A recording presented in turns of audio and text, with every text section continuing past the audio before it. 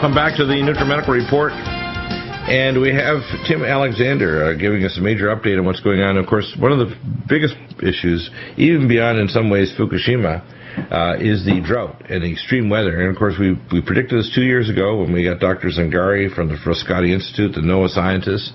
I contacted even some researchers from the Woods Hole, Massachusetts facility in NOAA, and they confirmed they were working with Frascati as well as the NASA scientists.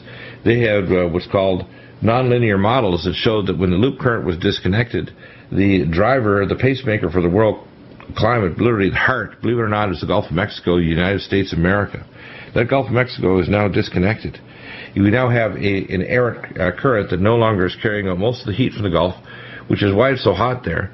And the extreme weather extremes all over the planet, including very cold in some areas and very hot in others, is causing drought and floods. Like in China, they had a major flood there last week, which has killed, I think, 38 people, the highest rains in the Beijing area. In Beijing area in 60 years. We have also extreme heat in Moscow and in northern areas across the country. The corn crop is decimated. Crops even in the southern hemisphere. It's not just northern hemisphere. These are directly linked to not only the Macondo drill problem, but also galactic and cosmic changes that are occurring because we're heading into an ice age, and it's driven by volcanism. And volcanism under the oceans puts more sulfur dioxide and hydrogen sulfide. We've had Dr. Ward on talking about this in the past. We've had other scientists giving us information that integrated all together tells us we're heading into famine. We're heading into the times of trouble, as it says in the Bible, Matthew 24. But you document this very well on your website, europebusiness.blogspot.com, or they can Google Tim Alexander, Lord Sterling, and they'll find it, Europe Business. Yeah, best thing to do is Google Lord Sterling Europe. That'll get you right there. Yeah. Now, a way to go over this information. I've got links that show the latest satellite surface current forecast for the loop current in North Atlantic. Right. In the Gulf Stream, the temperatures for the loop current in the Gulf Stream and current status of the Gulf Stream. Right. The loop current now, basically about 2 years into this disaster, and it's an ongoing disaster, is still not there. Now, this current functioned for, well, we don't even know how long, but certainly since the last ice age, which we're talking thousands of years. It's part of the thermohaline circulatory system, which is in the entire Atlantic Ocean, and it makes a giant loop. It goes up to Britain, some goes even further north, Norway current, some goes down Canary current, and then goes down off the coast of Africa, crosses, some goes all the way down to Antarctic, some crosses and hits the tip of Brazil. Again, some heads south, some heads north. And that which heads north, eventually becomes a Yucatan current, and it goes normally into the mouth of the Gulf of Mexico, makes a large loop, gathers an enormous amount of very hot water, and then comes out, becomes the Florida current, and goes up to Cape Hatteras, North Carolina, where it shoots across the Atlantic, and it's called the Gulf Stream. Now, the reason for the different names is those currents were discovered at different times in history. And, they didn't know 200, 300 years ago much about the climatic conditions or anything. So they didn't know they were all part of one thermohaline circulatory system. Now, normally that Gulf Stream, which is a river of warm water and much colder North Atlantic water, you can see back over a year ago, I ran photos of it on my website. You can see that it affects the atmosphere for several miles above that stream of warm water, and that effect acts as a steering mechanism on the atmospheric jet stream. So the Gulf Stream acts as a steering mechanism on the atmospheric jet stream. Well, the Gulf Stream isn't near as warm because it's missing all this hot water. The loop current is not there. It's not functioning.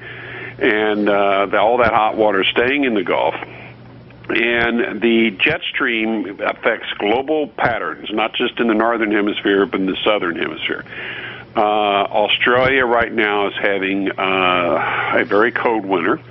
At times in Argentina, they had a while back they had an entire season's worth of snow in a week or two. In Anchorage, Alaska, believe it or not, they're having record-breaking. They just broke 13 records. I think it was yesterday. Cold weather. But in Greenland, on the other side of the North Atlantic or the North American landmass, the ice cap is almost, I think it's 90%, 97% melted, which is, it never gets that far melted. Now, that may partially be from the thermal venting, because we do know that we're having increased volcanic under ocean. The Deagle Range, for example, in the Arctic, is 1,500 miles of volcanic mountains, believe it or not, a mountain range, 1,500 miles long in the Arctic Circle. And most people aren't aware that when those volcanic vents vent off down anywhere from a couple miles below the sea surface, the water coming out is 750 to 780 degrees at incredible pressures. So it's not surprising that heat is like boiling a kettle from the bottom, which is how you get hot water. You're going to have the ice melt. So the ice is melting for two reasons. That, and the other reason is high energy of ultraviolet C and D will cause cracking and release of the permafrost, because the ozone layer is disappearing, and high energy C is actually more dangerous. And the jet stream, which is above it, is acting abnormal, so you're getting much warmer weather normally going over that area, and so you got about three factors there. Yeah, at least three factors. There's one article I linked that's real interesting. It's from Zero Hedge Fund, and it says, "Deep fried black swan goes global as drought spreads from U.S. to Asia and now to Southern Europe."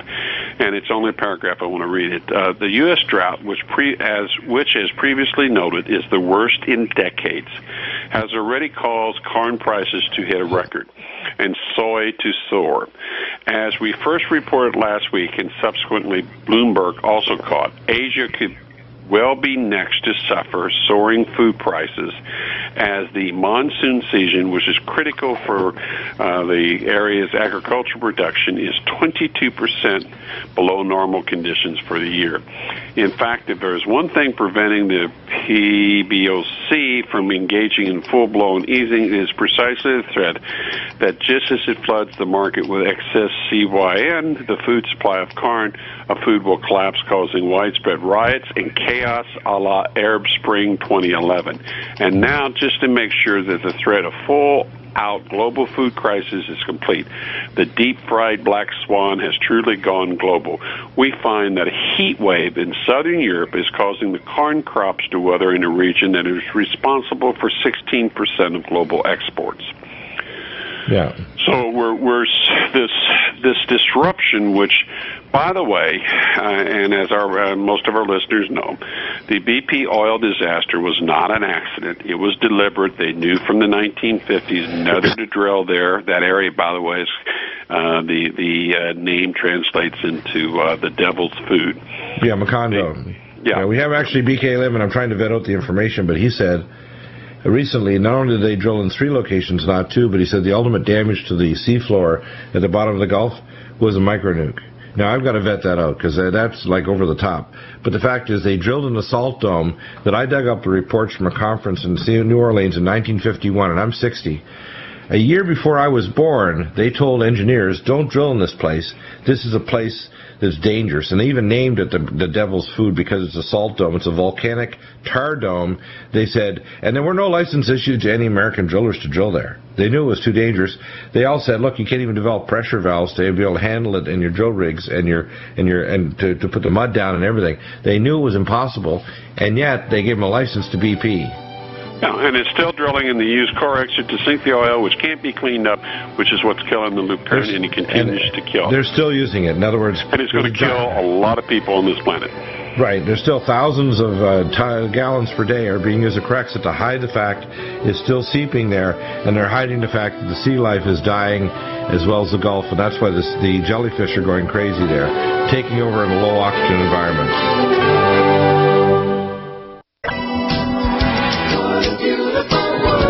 welcome back. Before we change topics, you mentioned about climate. You mentioned on your website, which is your business, you've got the greenhouse on Greenland. 97% of the ice surface shows melting, but we also are seeing the glaciers in Alaska increasing. 80% of the glaciers, by the way, on Earth are increasing. What's going on is we're seeing that where I just got an email the day before yesterday from Australia, and they're in a big freeze. Perth, much of the state is having chilly nights. Some of the coldest, literally recorded temperatures ever, talking about the whole history of Australia in hundreds of years, ever recorded now. So, same in New Zealand, what's going on, the weather is extreme. But what we have to understand is the global climate changes are a prelude to famine. We're talking about famine. We've talked about this before. We have on our website, preparewise.com. If you go to the link on our site, you need to get yourself ready. One of the drivers that the globalist and the Netanyahu Zionists used to create and manipulate the Arab Spring was the fact that there was food shortages in many North African countries due to the climate or abnormalities that were already happening last year. Right. And food prices had went up, and people who literally are hanging by their fingernails when food prices go up, something's got to give. What's going to be a lot worse this year. So we need to change. There's a couple things. I want to jump back to the topic we talked about on the break, which is this Aurora thing, and I want to throw a little thing in the mix. As a doctor, we have a situation where we have someone who basically looks like he's doped out and he's out of his mind in a courtroom. This guy with his red hair. To me, the man obviously was drugged in the courtroom, and now, of course, the judge has slapped a gag order on everything, and the next appearance will not be televised. Okay, the photos I posted on my site, some reporters went over early in the morning while everything was still roped off and the evidence hadn't been moved. They went over either in a helicopter or a light plane and snapped a number of pictures. And out back, there are some real problems with what the photos show and what we told was happened. Now, his car was parked right by this exit, okay? Right. But the door to that exit was bloody. There was blood all over it. And we weren't told anybody was there that was bloody. They didn't find a body there, for instance. The AR-15 rifle that was laying there did not have a 100-round barrel clip. It had a straight clip, although he may have changed the clip. What you're saying is you might have got in through the exit, but after shooting somebody is what you're trying to say. Well, no, I'm just presenting the facts that the photos. If you go on my site from a couple of days ago, you can see the photos. Okay. Right. Okay. And the gas mask was not found by the car or the exit there. It was found, half a block away at the end of this parking lot, the back of the parking lot, and there were a couple other trash, like plastic bags there. How did that get down there? Because supposedly he came out and he sat down. Now, from that, yes, I could give you several theories at what may have happened, but I'm telling you the photos of the evidence do not jive with what we've been told. Okay, well, here's what I'm hearing so far, and I'm waiting and reserving the evidence that I'm getting. The first thing is I have from some of my sources that his family are heavily involved with high levels of neuroscience research. So it's not surprising when into neuroscience, and that his relatives that are involved with this are involved with DARPA-type mind control. I'm told that Aurora is where the CIA domestic operations have been centered on for a number of years. Right. In fact, you have to understand the CIA operations formally moved from Virginia to Aurora, Colorado. That's what I've been told. Yeah, well, but also his family, this specifically John Holmes' family, were involved with scientific research and neuroscience involving super soldiers, etc. Now, I have to vet this information, but that's what I'm getting from my sources. So it's not surprising you get the special federal government grant for a very large project in a relatively small department. Also, there was apparently a book of information or a large note sent to a psychiatrist that was found in the mailroom on Monday that he was planning on doing all this. So why? Why did he send this to a psychiatrist literally caught in the mailroom for literally, it was down there a week. So it was there well before the event happened. Now, the other thing we have to understand is I call toxic drugs, toxic electronic drugs.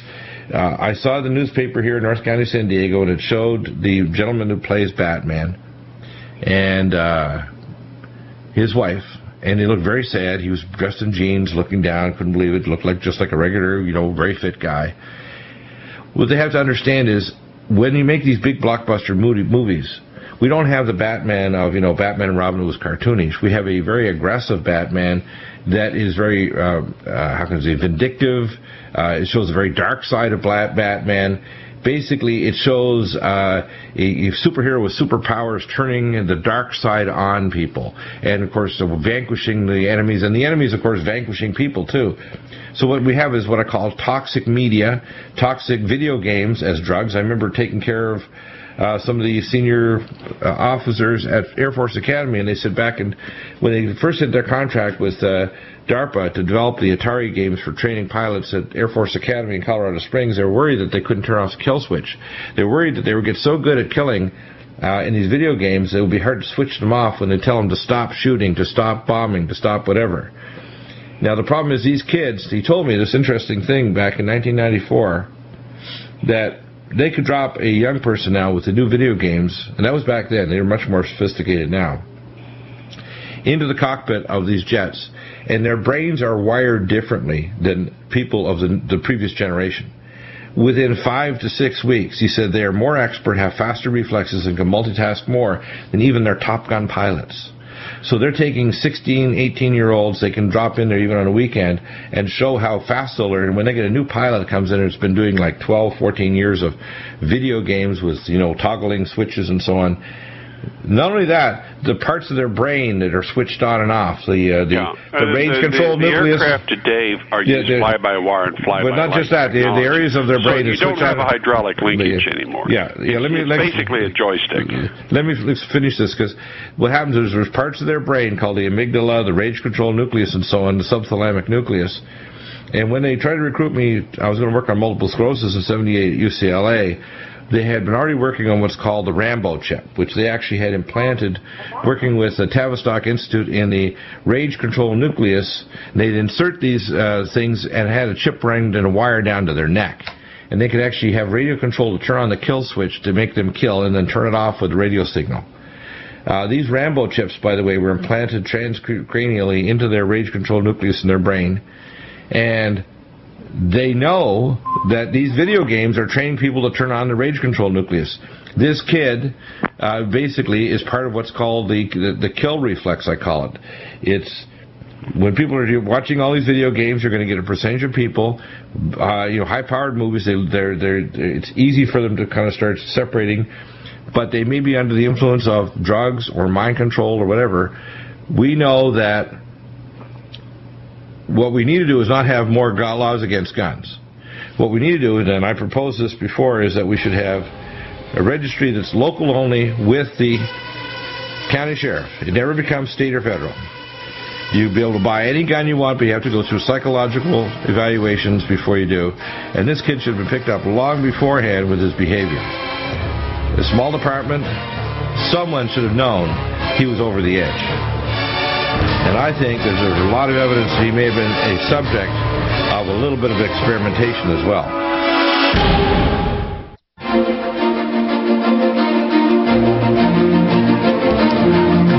Welcome back to the NutriMedical Report, and we have joining us Chris Harris. I want to just wrap up the last comments we had.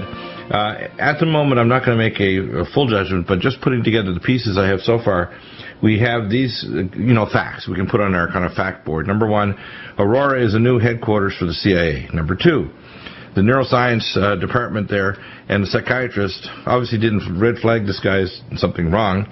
And number three, we don't know if there was an accomplice. There's a couple of anomalies in the evidence suggests there may have been an accomplice, or in fact that maybe this guy didn't even do all of it. That in fact he was the dupe. We don't know. Yeah. I have a 30-second observation to make.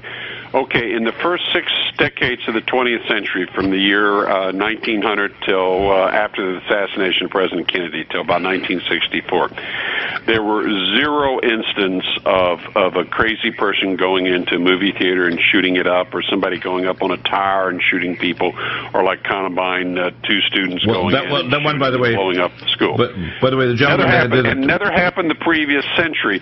The only thing that happened the previous century was in London, England, the Jack the Ripper, and that was so strange. 150 years later, we still know about it. Well, so Jack the Ripper, they thought was not normal human behavior for something like this to happen. I know you're a historian, but I saw you love these two facts. The first thing, they think Jack the Ripper had Louis, which is syphilis of the brain. So he had basically a gamma in his brain. And the gentleman that went in the tower in Texas that started shooting back in the 60s, he actually wrote on his note when he died, he wanted an autopsy to study his brain, and it turned out he had a brain tumor in the amygdala, the rage control area of his brain. But even still, I mean, that was so abnormal. So we've had multiple incidents in the last few years, or the two guys that the sniper in his backup out in Cleveland and Harris, D.C. And what I'm saying is this is probably at least partially the result of all this crap, the games, the movies, and so forth. But it also may well be a globalist thing to keep people on edge, to keep people in a crisis mode. Well, now here's what they want to do. You got to know where we want to go. What they want to do eventually, whether it's that's why, for example, most people aren't aware that since 3 Mile Island and some of these other places where they should have better safety, and since 9/11, every nuclear facility now has to have special security to even get on the area. But they want to have it so every movie theater, every bus station, every shopping center, you have to have TSA agents. They have to put you through a terahertz scanner, do a I won't be going to movie theaters if I have to be. They call it Roper scan. Yeah, that's what they want. They would, and by the way, I've said this before, and we've had experts on the program, and we had our expert that actually came from Switzerland and presented at one of our academy meetings that unless you do an ultrasound of the body or a CT scan, you can't find surgically implanted bombs. So doing a body cavity search, even if you have an anatomically abnormally long index finger, or you even put a scope in the rectum, they can have an abdominally inserted or under the breast inserted or fat pad inserted bomb, and you can't find it. So unless you do an ultrasound, and you need to do first is a kind of a 30 questions of everybody, which you can do in a few minutes, then you don't need to terahertz scan them. You simply need to go through and ask them, profile them, number one, and anybody that shows up either being Muslim and or answers incorrectly to a pile of questions, they need to have an ultrasound. In the back room, very simple, gown and grab them with an ultrasound technician and ultrasound them. The terahertz scanners need to go. The problem is the same. But I'm not going to go through all that crap just to walk in the movie theater or get on a bus. No, I'm talking about in an airliner, okay? It could be very easy. First off, you answer 10, 20 questions. Boom, boom, boom, boom, boom. You're fine. You just keep walking. You go through the regular metal detectors, and they x-ray your bags and everything. Taking off your shoes, and the idea your shoelaces are going to have a bomb in them. This idea of having no water bottles, that they're going to have some kind of water, that's also foolishness. We already know the chemistry is foolishness. But they still continue the policies. And the reason is they want to cow the public. Now, why is this tied to Fukushima and to nuclear plants? They have everybody in fear now of these nuclear reactors. I live within a couple miles of Congressman Issa, okay? And he lives we're within 12 miles of San Onofre. San Onofre's shut down. They tried everything to get that plant reactivated. They spent 2 times $600 million to replace the 2 steam turbines in that reactor. Had an inferior design that they know now has failed, and they've tried everything to get the damn thing back up again, and now they're going to transfer the cost to us, the people at Southern California Edison and San Diego Gas and Electric and the others, utilities that use that power. Now, what you have to understand, why is this? They want us in a state of fear. Fear because we don't have knowledge of what's going on in Fukushima.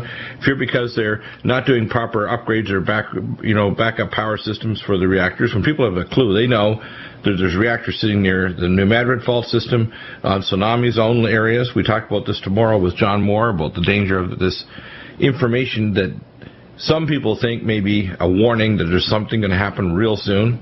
I'm real skeptical about that, to be honest with you. But I tell you what's not skeptical is that all of the nuclear reactors in America vent off tritium. All of the nuclear reactors are using older designs that need to be upgraded. All of them are storing radioactive waste on site. All of them are not spending the money to make them safe enough to actually be good. Now, the fact is, why is nuclear power important? Well, it's a thing called peak oxygen. There's no shortage of abiotic fuel on Earth. There is a shortage of organisms that can generate oxygen in the carbon cycle. That's what the problem is. And so we need safe nuclear fuel and energy in the future, but none of the reactors that are currently being used are safe, and that includes even the thorium and pebble bed reactors. They have to be significantly improved, and they have to have a safe way of moving radioactive material from the site so you don't have decades of radioactive material ready to either go hot or to itself become an explosive or be used to be stolen to become a nuclear weapon used by, quote, terrorists, which is always the government. The government's always the one behind this kind of craziness. So, Chris, I want you to give an update as to what is happening here in America and what's happening in Fukushima, because the more we see of this, the more insane it gets. Well, just this week, it's funny you mentioned tritium. 3 Mile Island had to make an event report for tritium found in its groundwater on its own vicinity, inside the plant boundary. So you're correct. There is let's do a reality check for all those people who want to say Dr. Deagle doesn't know what he's talking about. They will admit in the published report 75% of all nuclear reactors in America release tritium. I want to qualify that. All, ALL, not with exception, all nuclear reactors vent tritium. The reason is you cannot maintain micro cracks between the containment area that generates steam, which is mainly steam turbines or water turbines or whatever. It's basically nuclear reactions heating water to form steam or hot water. There is no way to completely contain that. And when you have neutrons striking water, it creates heavy water, which is deuterium, and tritium, which is 2 neutrons in the water molecule. So it is impossible to not generate tritium. Now, it also means if there's enough rent in those structures of those steam turbines, like the ones in San Onofre, you're going to also release other radioisotopes, thorium, strontium, etc. You have to really have a major disruption in order to do that. But they all release tritium. There's no doubt about that at all. Now, tritium, what does it do? It's not good. Tritium will cause a slippage of your DNA when it tries to replicate, and that means it's called a slippage of the codons.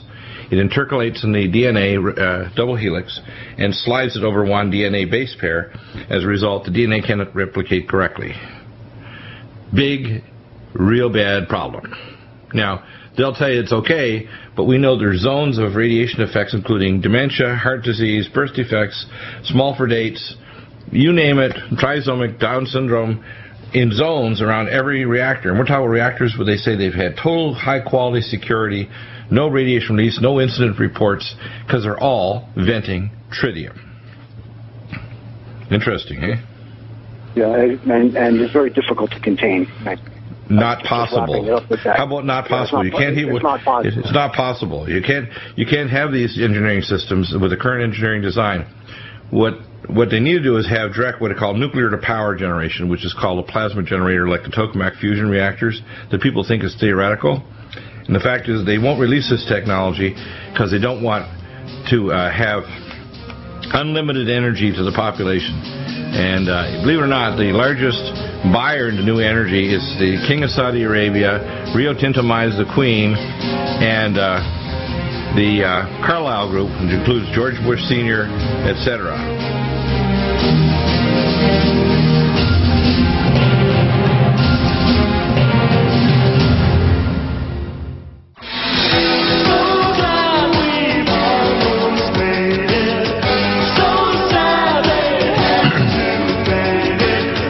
Welcome back, and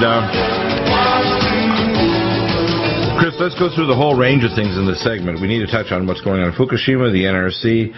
How big is this disaster likely to become, and how much will it impact not only in the evacuation? There's a war game going on this week with the United States, the first war game in Tokyo, planning for in the next 4 years an evacuation due to a superquake. They've actually, the U.S. has put a limit saying within 4 years they expect an earthquake large enough. That doesn't even take into the equation the fact that they know it could happen in the next 3-6 months, a year or less.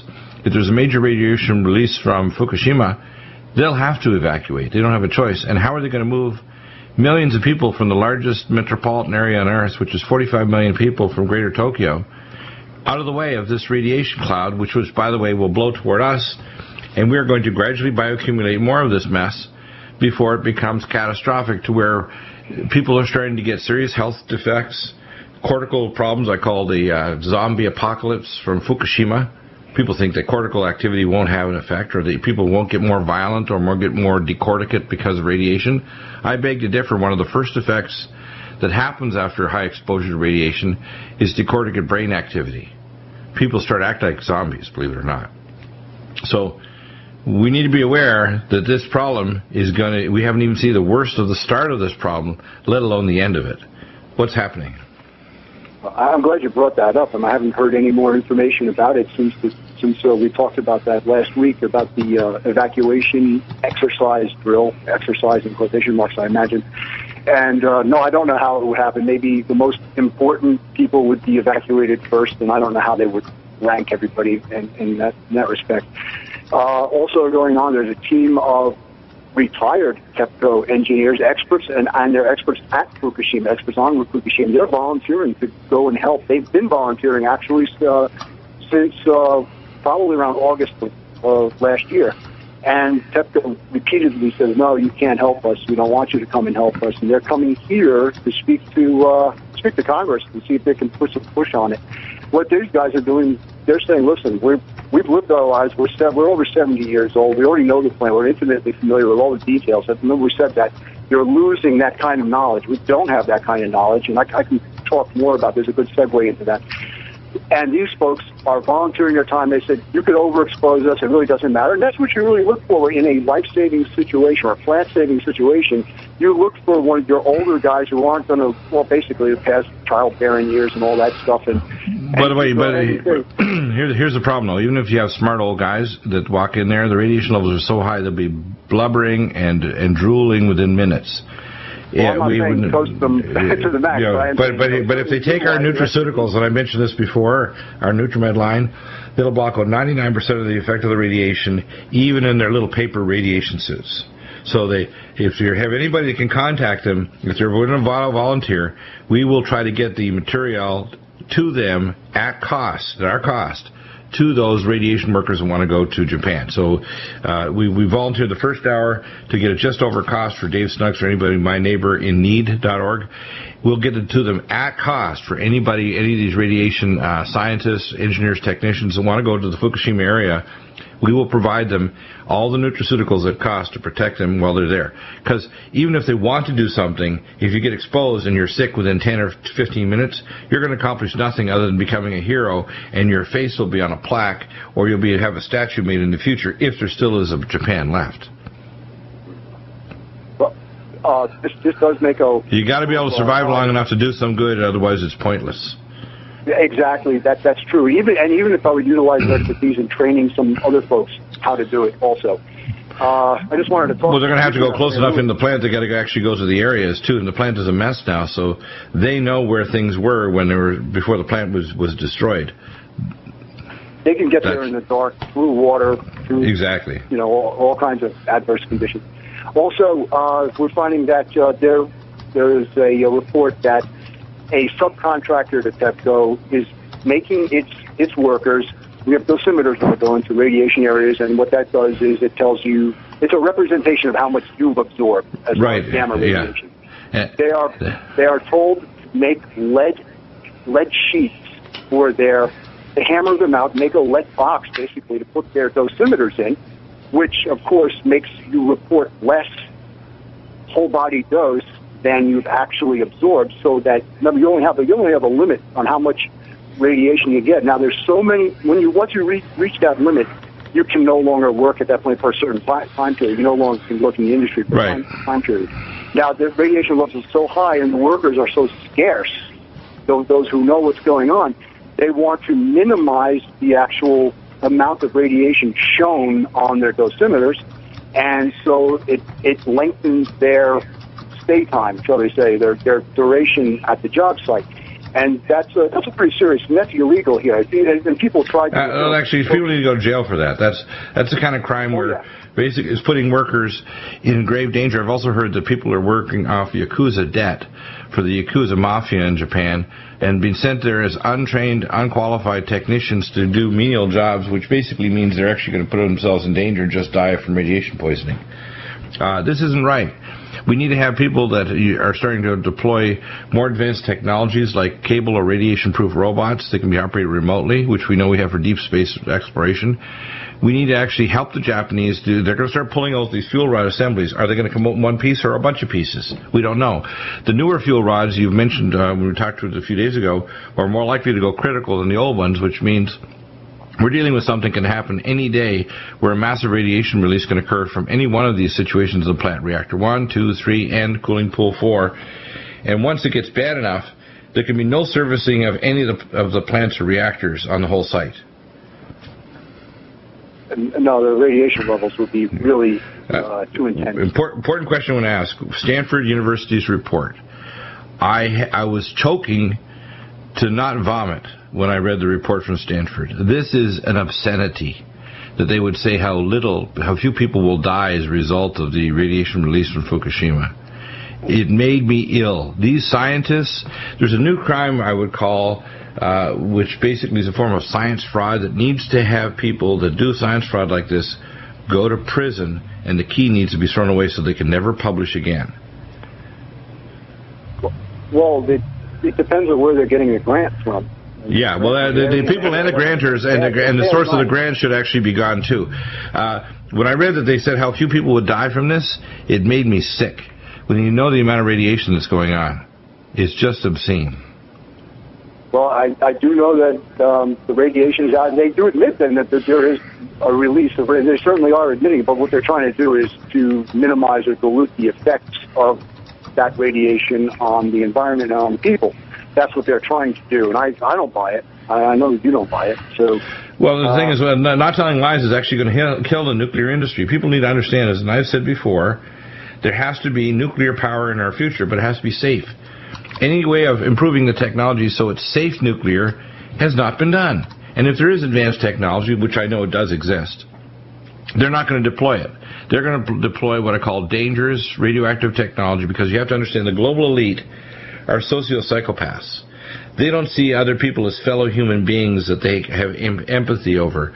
There is zero empathy there. They actually get their jollies off by seeing people die or getting radioactive or knowing there's more abortions or spontaneous miscarriages or early dementia or heart disease. They get their jollies in the idea of knowing that a good chunk of the population will become sterile, have deformed babies. That's because they're satanic. Right. And people think, oh, Dr. Deagle, you're just exaggerating. No, I'm not. That's why, the movie makers that make movies like Batman, and to many people that are, quote, normal, remember this is an electronic drug.